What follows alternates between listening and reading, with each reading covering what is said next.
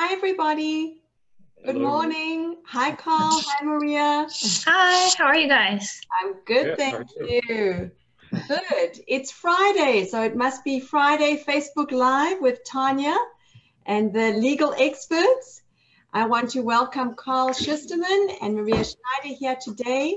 And we're very excited to be streaming live into the Canadian Forum today. And we look forward to a lot of interesting questions and a lot of expert answers. So just as an introduction, as I said, my name is Tanya Friedman. I'm the Chief Operating Officer of Kinetics USA. We are a recruitment company. We specialize in the direct hire of international nurses into the US. We work with hospitals and nursing homes, surgery centers all over the US. And I have with me Carl and Maria.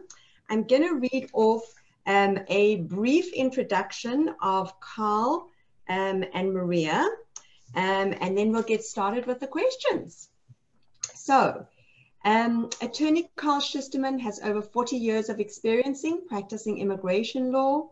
He's one of the very limited number of attorneys who've been designated as certified specialists in immigration and naturalization law by the California State Bar. More than 10 years, he's been voted as one of the best lawyers in America and as a super lawyer by his colleagues in the bar. He was featured in the 2018 February issue of Super Lawyers magazine. He's been named as one of the top 15 corporate immigration attorneys in the US, and his hard work and dedication has earned him the highest rating in legal and ethics from the prestigious Martindale Hubbell Legal Directory. Oh my goodness, can't speak this Friday. And then we have also, welcome Carl. We have also Maria Schneider, is a partner attorney with Musella Unkenholt. Maria's practice includes both business and family-based immigration. She's a member of the American Immigration Lawyers Association and the Cincinnati Bar Association. She founded and is now the vice chair of the CBA Immigration Law Practice Group and serves on the CBA Board of Trustees. She's an adjunct professor at the University of Cincinnati College of Law, where she teaches immigration law. So welcome everybody. I see that we have a lot of people joining us today. Milanos is watching, David Salcedo. Thank you so much, David. David's one of the admins of the group. Thank you for giving us this opportunity. We have Sol, Ryan, Teresa. Hi, everybody. Guido. So we have a lot of people joining us today. Please, when you are joining, put your name in, tell us where you are watching from, and please keep posting your questions because we have the legal experts here to answer. So the first question we have from Guido, I hope I'm pronouncing that right, is having a Canadian RN license an edge in applying for the US? Carl, do you want to take that question? Well, I think it probably makes it easier to get a good job in the U.S. But as long as you have a RN license in the Philippines or in Canada, that you're permitted to come to the U.S. on a TN visa as long as you meet the other qualifications. So we get this question a lot from Philippine nurses who are LPNs or practicing something else in Canada, saying, do I need an RN license in Canada? And if that were the question, the answer would be no. Okay. Maria, do you have anything to add to that? No, I agree 100%. Okay. We're on the same page. And Yes. that's where I'm so grateful to you for doing this forum, because, you know, the reason why we started it is coming to the US, as you know, can be such a hard, stressful, frustrating process.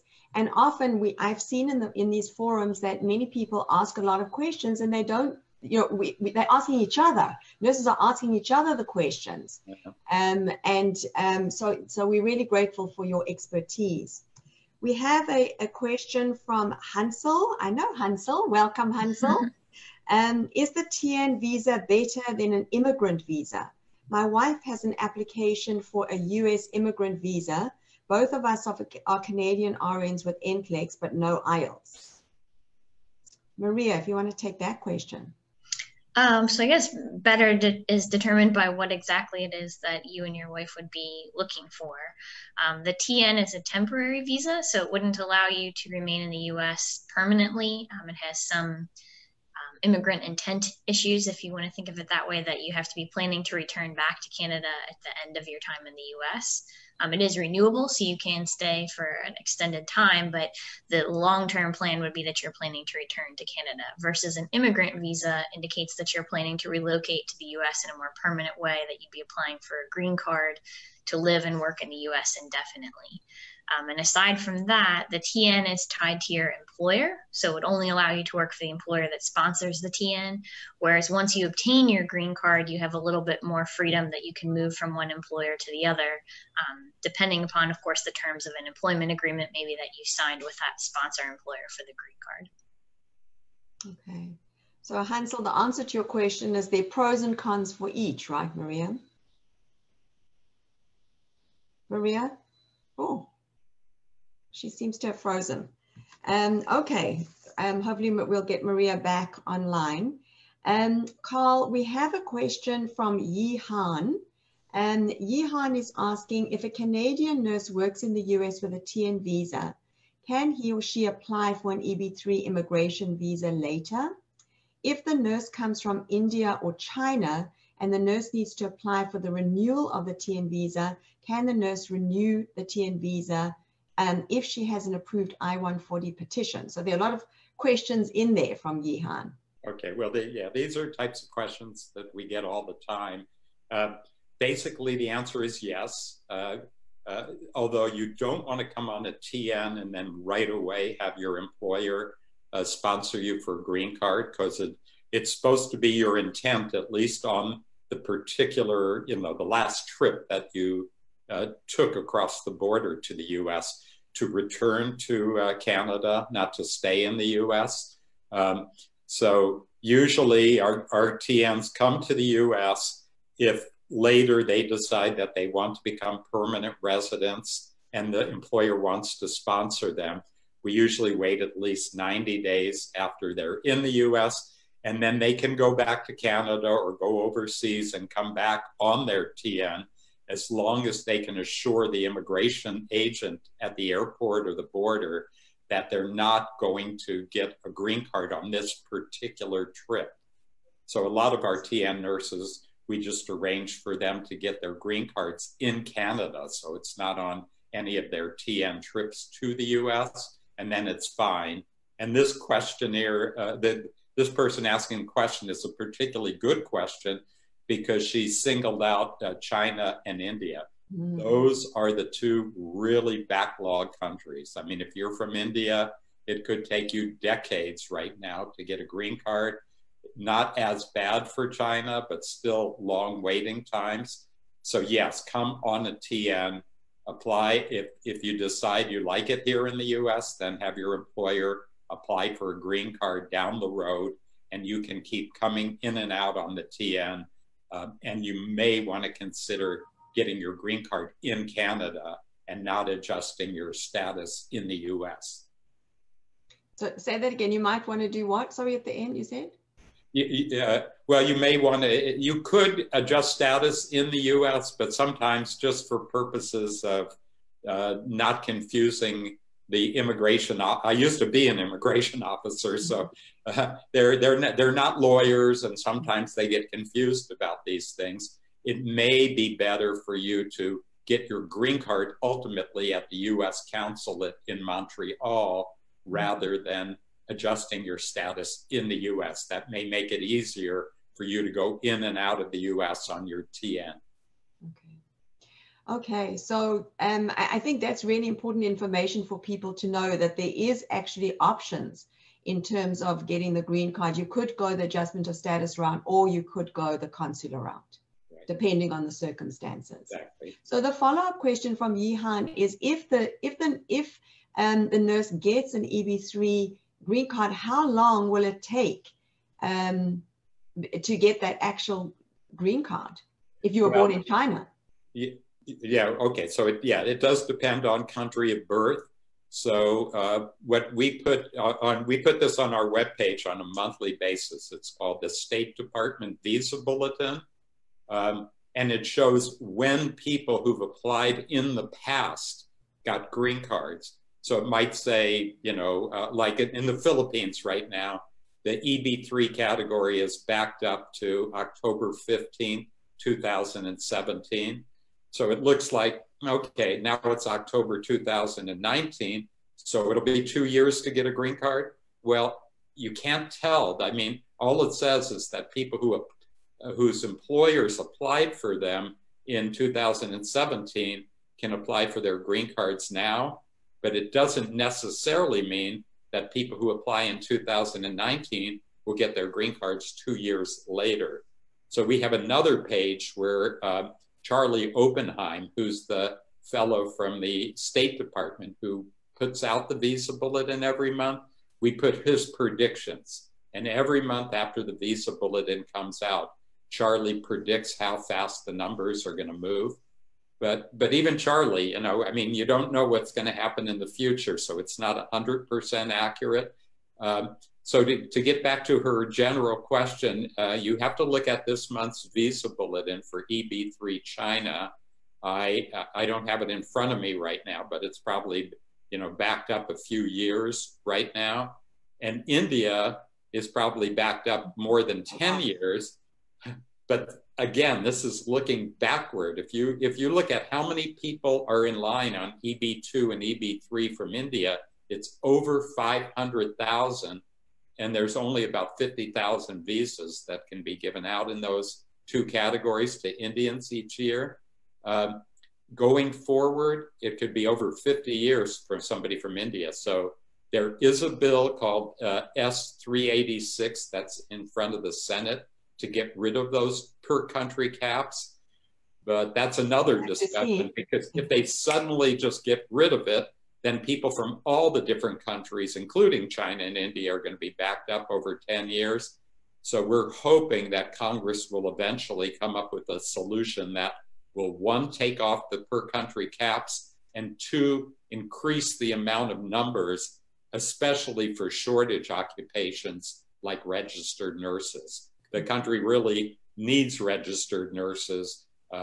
We have a lot of aging baby boomers, and you're looking at one of them right now. And you're looking at another. We need medical care, and we're not turning out enough nurses in the US. And until we do, we need as many foreign nurses as possible coming to the US. Yes. I agree, as one of the baby boomers as well. I couldn't agree with you more. What do they call it, Carl? The silver tsunami, right? Oh, that's what the baby boomers are going to need a lot of care in the coming years. Okay, that was very informative. Thank you. And Maria, you're back. Yeah, I'm not sure what's happening. I apologize for that. I think my internet connection is weak. You're back, so we're happy to have you back. Okay, we're going to move on to the next question, which comes from Vivian. Vivian asks, does the US employers need recent hospital experience in order for the applicant to be selected or shortlisted? Not really an immigration question, but Maria, over to you on that one. Yeah, I think, Tanya, you're probably better suited to answer that than Carl or I are. That's probably just an employer preference as far as whether they would like you to have recent experience or not. I think most do, but it's not required for the immigration process. Okay. So yes, I can answer that question. So Vivian, we have facilities all over the US. Some of them are very strict in terms of the requirements that they have for their nurses, years of experience, education, etc.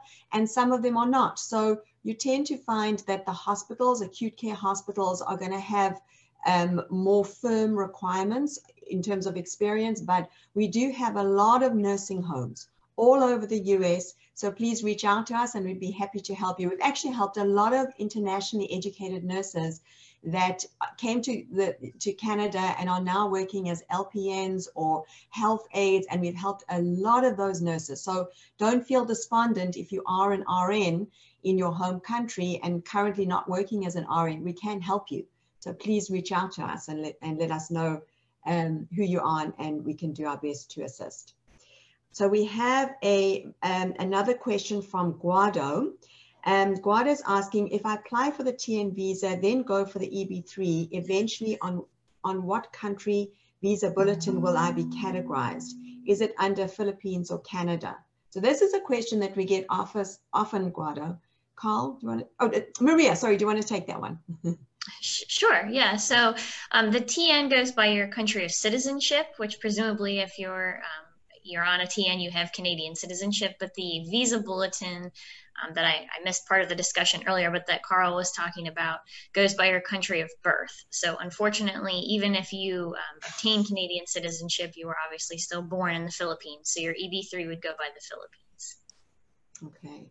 And the Philippines, unfortunately, is still backed up, and it's been really volatile, right, Maria and Carl? Mm-hmm. I mean, the visa bulletin is, I want to talk a little bit about the visa bulletin and the volatility that we've seen over the last year, 18 months. Yeah, I mean, it's sort of like the stock market, you know, and my Apple stock plunged yesterday, and it's back up today, you know, so, you know, you have to look at make you dizzy. the picture, not any 1 month. I mean, I wouldn't say Philippines is really bad now. It's a 2-year wait, but you know, you have to do certain things anyway. You have to get the visa screen, pass the NCLEX, get your I-140 approved, and those things take time. So it's not like after you do all of those, you still have to wait another 2 years. And I wanted to say one other thing about the visa bulletin. It only applies to maybe a handful of people, but it's called cross-chargeability. So even though it's not always your country of birth, if you're Filipino and maybe your wife was born in Canada, then you can use Canada and skip that 2-year wait. So just something to think about. Yeah, so that's really important. We have a nurse, one of the nurses that we've been working with, she had a previous priority date. So she was born in the Philippines, but she had a previous priority date from 2007.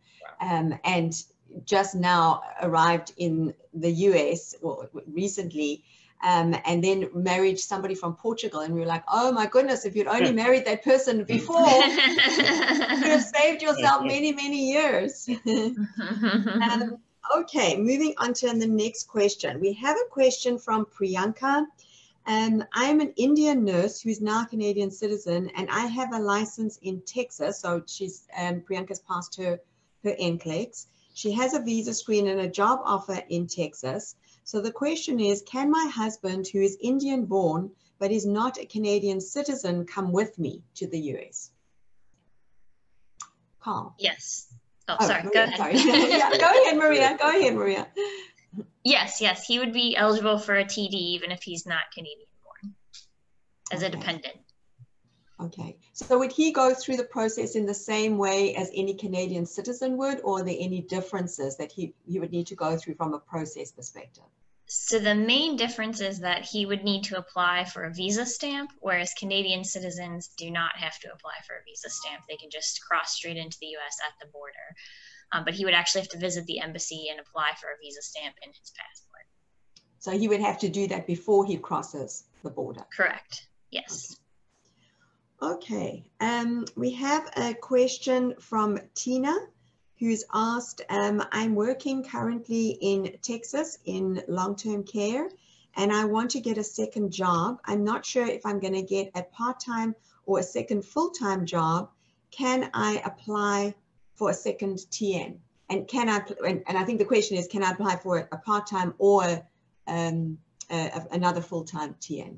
So the answer to both of those is yes.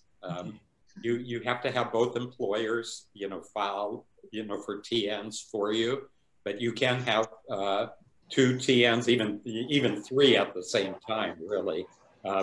But if it's full-time, expect to get more questions from the Immigration Service. Yes, because, exactly.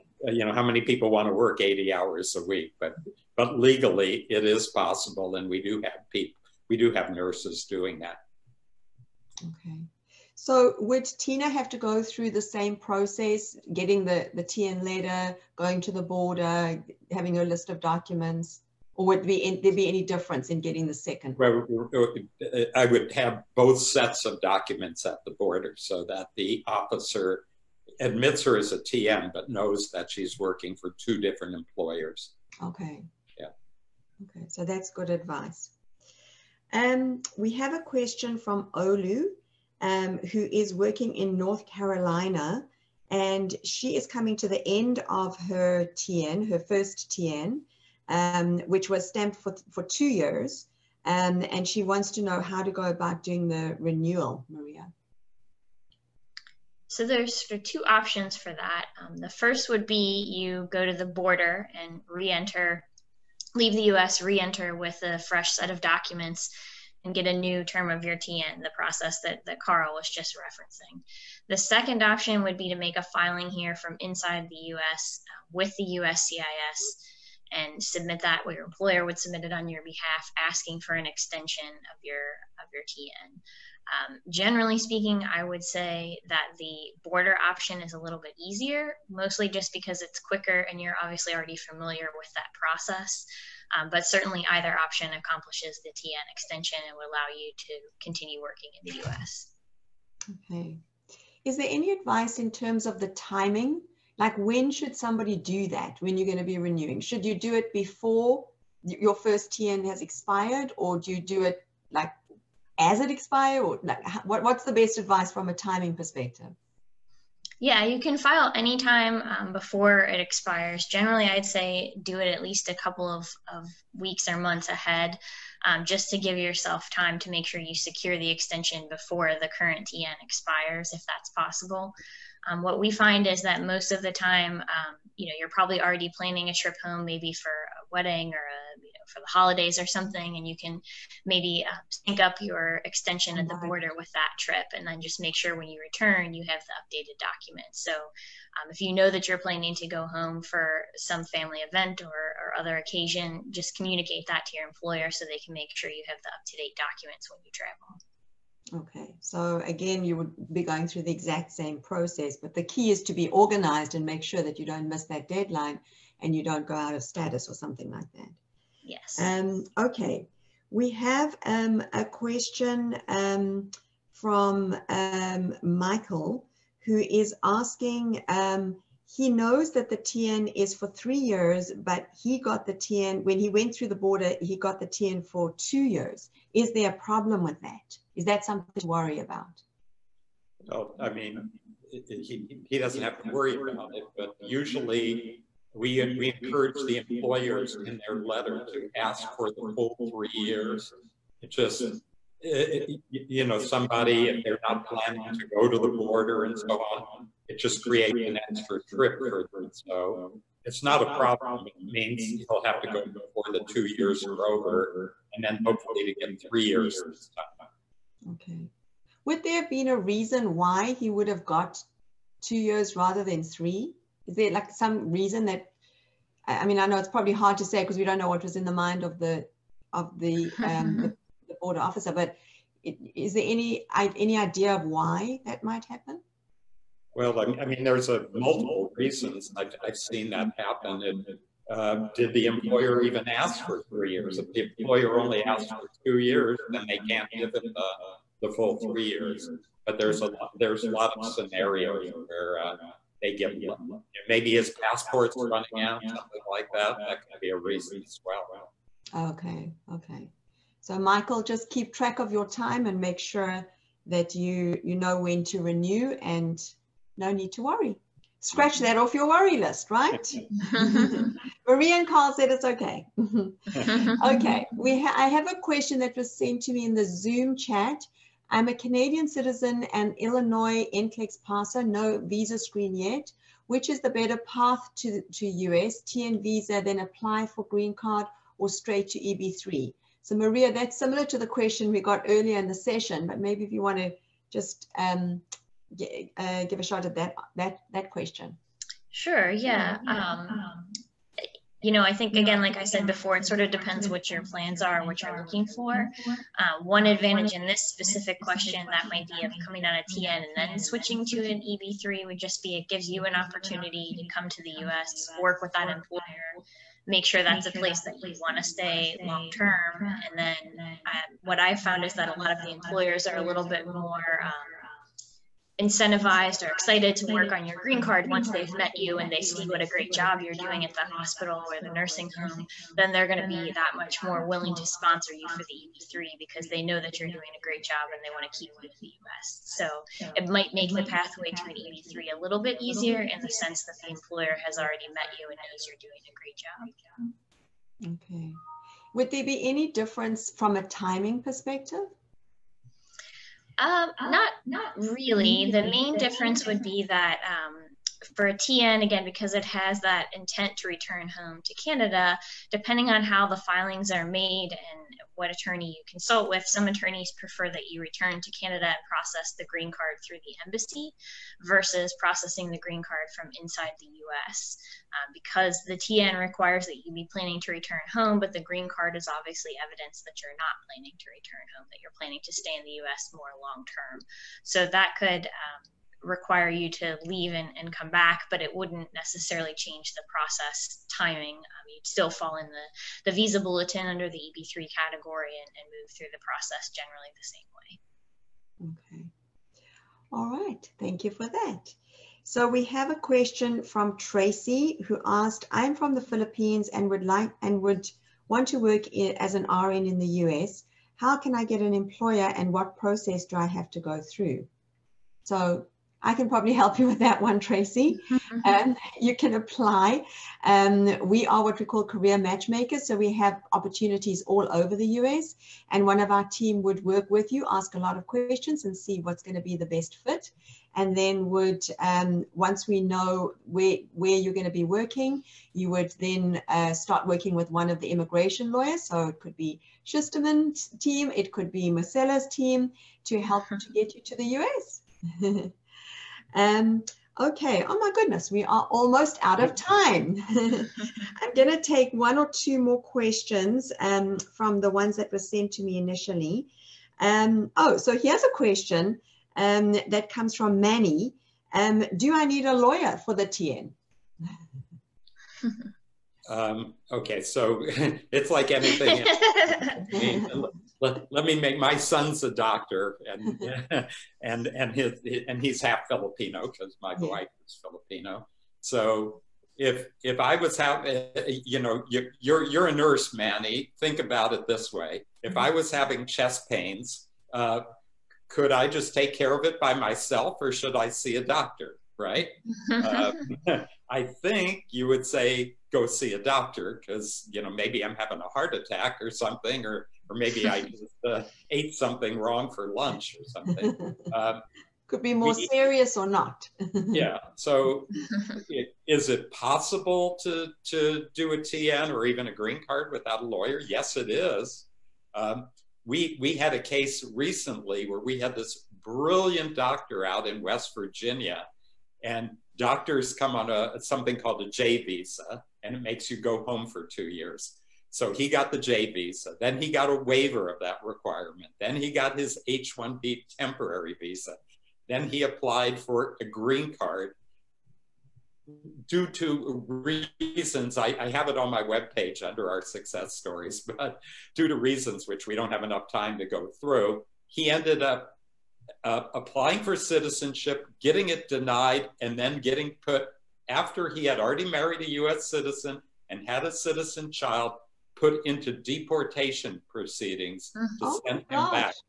Wow. And then at that point, he decided, I'm brilliant, and he is, but he's not a lawyer, but he's a brilliant guy. Maybe I need a lawyer at this point. So he calls us all the way from Virginia, and we made a deal with the district council, which is the head lawyer of immigration in Arlington, Virginia, and got him out of the deportation proceeding, and now we're getting him citizenship.